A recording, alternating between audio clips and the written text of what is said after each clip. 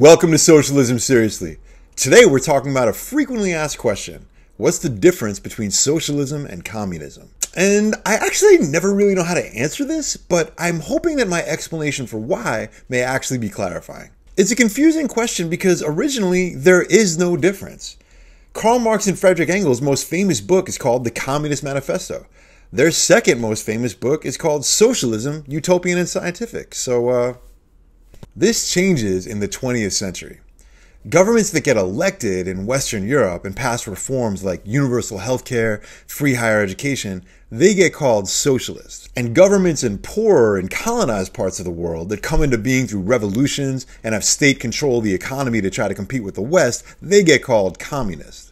Even then, it was still kind of confusing because neither the socialist nor the communist countries really looked a lot like what Marx and Engels were talking about in terms of free, classless societies. It's even more confusing today.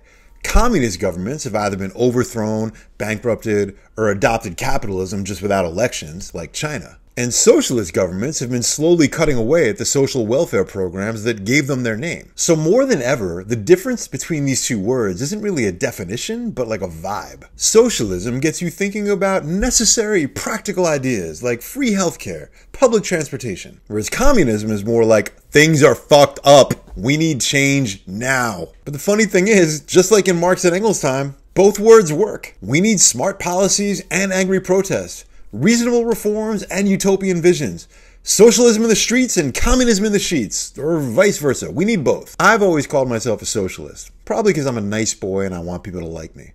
But a lot of people would look at my politics and say that's communist, which is fine. Here's the thing. If you help us get the hell out of capitalism, we'll let you choose the name.